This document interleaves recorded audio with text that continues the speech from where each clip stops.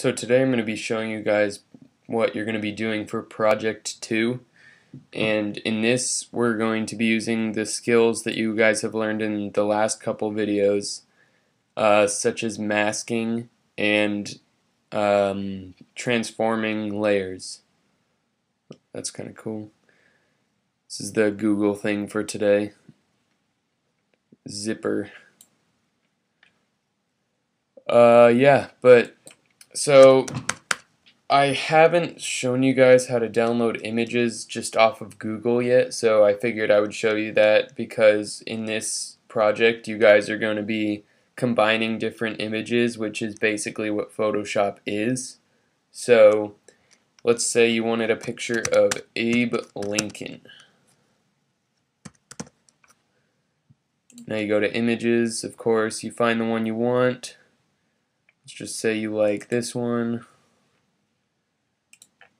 Click full size image, then you right click and do save image as, and I will save it as all files. So then once it's on your desktop, close this for a second, then you can just open this with Photoshop. And once you have it in Photoshop, you can do Command J to make a new layer, and then you can drag it into the project you want. But you have to create that new layer because the other one is locked. And then you can just drag it and drop it here and rename your layer to Abe, whatever you want. And that's how you get your images actually on your project.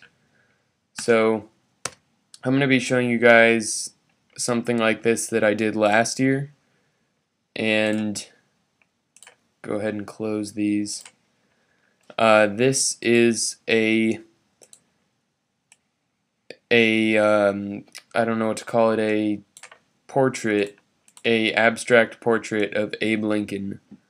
And in this, you can see on the right here, there's all of the things we've talked about. There's selection images, masking, and transforming, and a lot of things that we've talked about. So I'll be showing you guys pretty much what I've done here and how I did it. I haven't used any other skills really besides the things I've already showed you, so it should give you guys a pretty good start on what to do for the project.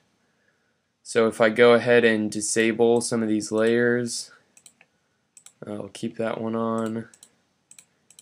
You can see it's just a bunch of different images that I have combined together. So for this, I just got a picture of a top hat, selected it, cut it out, and put it on a black background. Now as you can see, I didn't do a very good job because this is something I made before I actually was good at what I was doing, but it gets the point across. So let's see, in the background next, I put a gun. Actually, you can't see that unless I enable the blood splatter. So what I did for this blood splatter was I actually used a brush.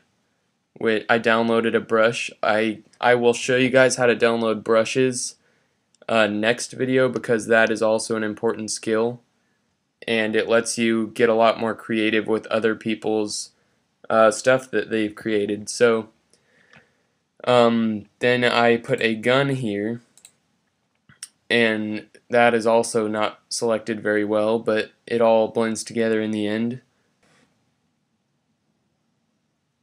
And then I put this elephant in the back because it looks like it's sort of jumping out of the blood. And then, let's see, then I put this texture, let's see, of John Wilkes Booth. So if I release this,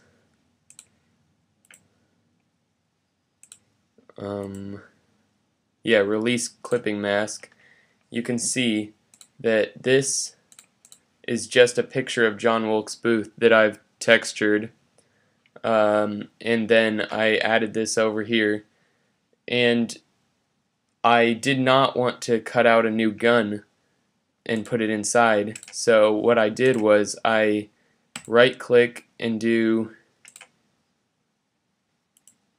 create clipping mask, and then it will kind of group it into the actual gun layer. So then I did the same thing for the hat because I thought the hat felt a little out of place there. So I created another clipping mask for this, which is the Civil War going on in the background. And I set the opacity. Actually, no, I didn't, I guess. Thought I did, but oh well. Yeah, so it's just a normal picture of the Civil War that I rotated a little bit, and then I created a clipping mask into the hat. And if you need to know how to do masking, that's lesson 13. So then I added some extra stuff in the background with low opacity. See, the layer is at opacity 12, so you can barely see it. Just add some extra stuff that you don't see until later, and a slave getting freed. And then to top it off, I just added some text, which is the Emancipation Proclamation. So overall, it looks like a pretty unified design, and this is basically what you guys are going to be doing for your project. You don't have to do anything political or like school education. You can just do whatever you want. You can do a band or anything, as long as it looks good and it's a unified design and you use some of these skills. And honestly, just try to make something that looks really cool and that you're proud of. That's basically what you need to do to practice, and I usually have a good time playing around with some stuff. So, kind of gone on a long time on this, but I think this shows you a pretty good example of what you should be doing for the project too. So just think of an idea and then just go with it and try different things out and see what you like and what you don't like, and then once you're done, you can turn this project in as a JPEG.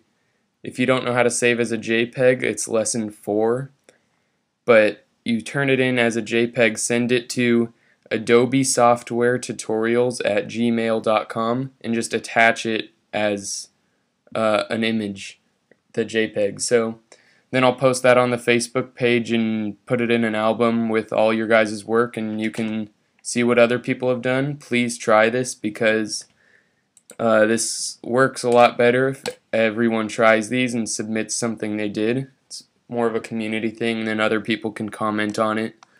So yeah, I guess next lesson I'll show you guys how to download brushes and use them in your Photoshop document, and let you do a lot more stuff like this blood splattering effect. So yeah, comment, rate, subscribe, and I will keep making more videos.